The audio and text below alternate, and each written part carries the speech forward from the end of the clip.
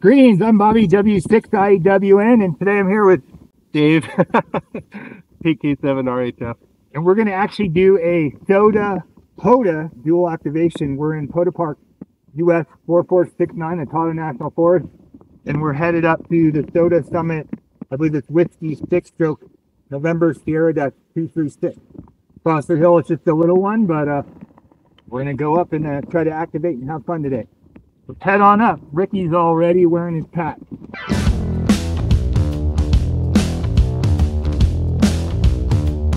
So he's learning walking again in his boots, but he's got to wear them today. Come on, Ricky. You got this. You'll get used to it. You're doing good. You're doing good.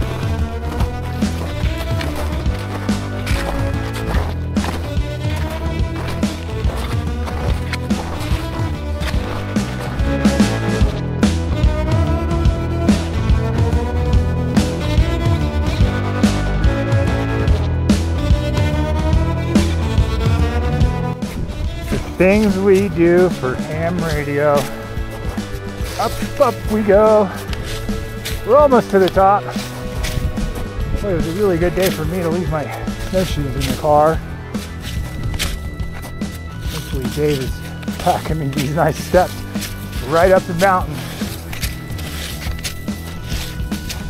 Woohoo! We finally made it to the summit after about 3 or 4 false summits. So we're really excited. I got the tactical delta loop that I brought up here, and I found a cool way to set it up. Dave's going to spread out and go down the ridge a little bit, and let's get activated. I'll see ya. See ya!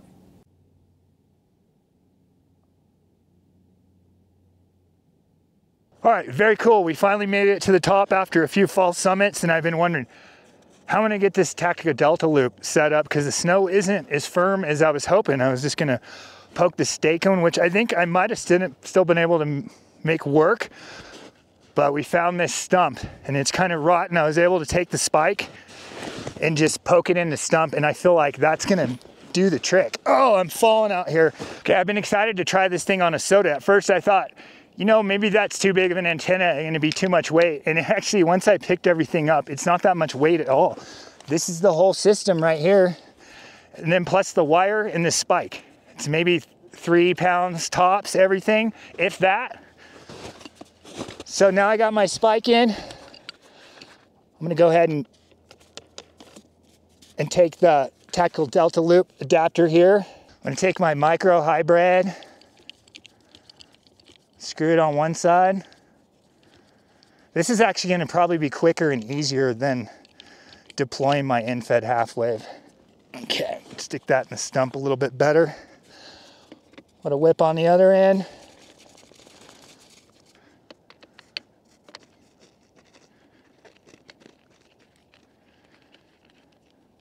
I'm gonna go ahead and put my wire on. I'm just gonna drop the winder, that way it unwinds as it goes up. Put the stress loop on, hook on the copper clamp.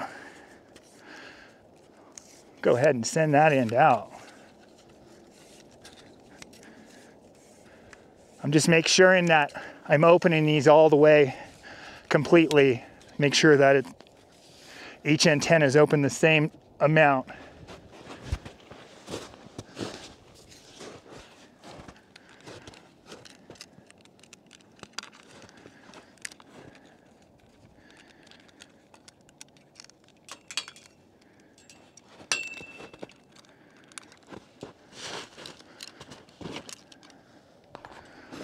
Go ahead and do the same thing on this side. Put the stress loop over.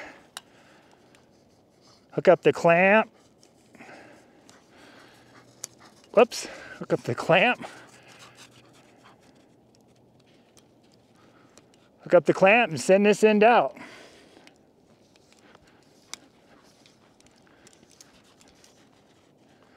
Ricky, whoa, whoa. Ricky, come here. Get your leg out of there, fix your foot, come here. Ricky, get out of there. Oh, that was close. All right, make sure you don't get your dog stuck in the antenna as you're deploying. That's a first for me.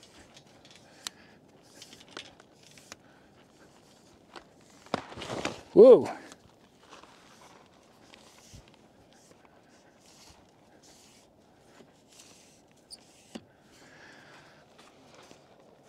All right, I'm gonna hook up my coax and I'm ready to go. That was actually way quicker and less effort than my in-fed half wave. And I didn't have to walk back and forth through the snow to set it up. Very cool. I'm excited. I hope the band conditions are in our favor today. They were very, very poor. So let's get some coax hooked up, get my radio going and get activated. For my coax, rather than lugging up some RG58, I got this Chameleon RG316 and it has a choke on one end. I'm gonna go ahead and stick the choke side on the antenna over here, and then I'll just run the other side to my radio. This is 25 feet and that should be plenty to get me over to my operating station off of the backpack today, the shack of the day. All right, very cool. That was probably actually one of the quickest setups that I've had versus my in-fed half wave. QRZ, Summits and Parks on the air. This is Whiskey 6 India Whiskey November. Whiskey 7 Tango Delta Lima.